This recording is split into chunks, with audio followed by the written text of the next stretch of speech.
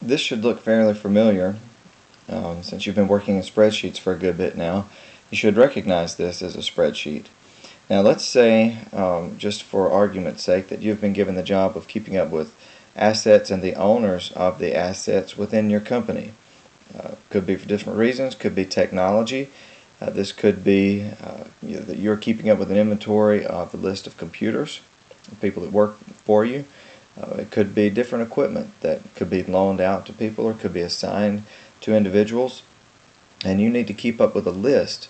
So you're going to have your contact name and your spreadsheet. And this, if you were going to use a spreadsheet, I'm using this to show you the reasons for having a database. So you're going to have the contact name, which would actually be multiple entries because you're going to have first name, last name, prefix, suffix, entry slots. Then you're going to have contact address, which again you're going to have multiple entries here, multiple fields, because you're going to have street address, city, state, zip code, contact phone, might have a couple of phone numbers, email address, contact account number if they have any type of account number.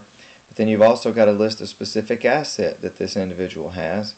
So you've got asset condition, the acquired date for the asset. You've got the asset retirement date.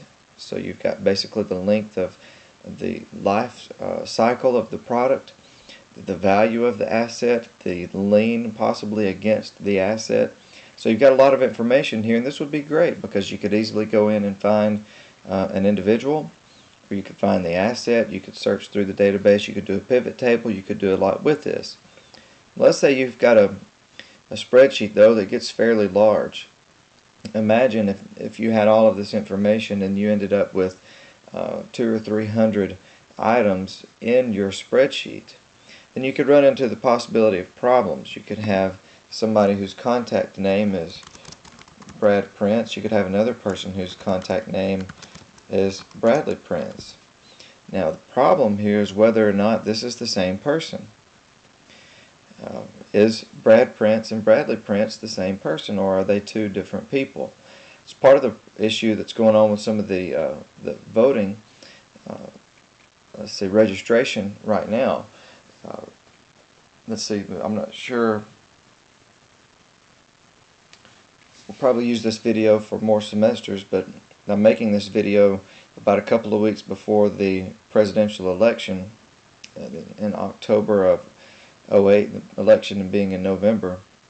And there's been on the news how that some states are having issues. I believe it may be Ohio are having issues with their voter registration because they've got people that's been registered multiple times. They don't match driver's license numbers, their names don't match up with their database, so they're having a lot of issues here.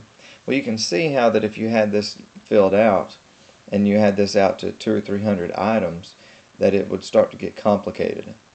Well, what if you had, instead of one large spreadsheet, what if you had different sheets?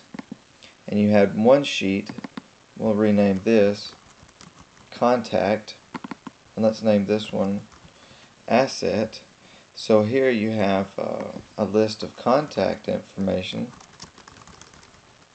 everything that we have up there, but you add a contact ID number, and then on the asset, I'm sorry, I'm on the asset page, so let me change this. Asset information, and we'll name this asset ID number.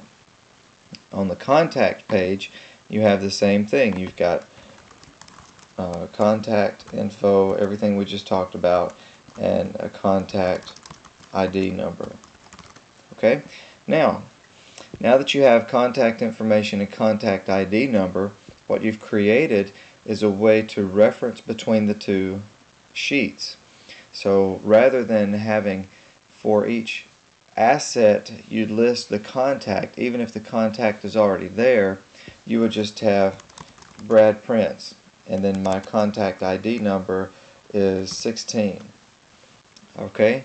Now on the assets page, let's say you've got asset 1, asset 2, asset 3, whatever they are. You've got all the information in for those assets. Well, you give them a specific ID number of 1, 2, and 3, but then you assign them to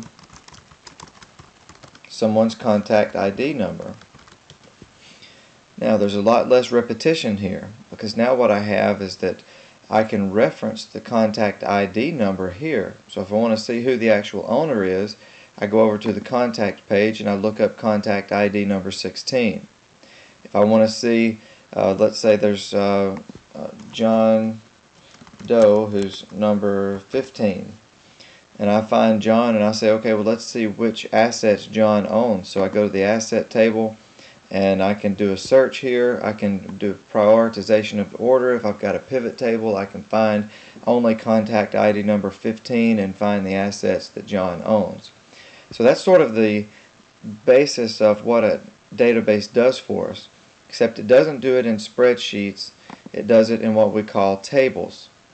Now this is the database that you're going to download, and what I have opened up here is the assets page. You have two different tables within a database, and the database being just like two different sheets, except it's called a table within a database. You've got your contacts table and your assets table, and you notice that you've got a contact ID and an asset ID.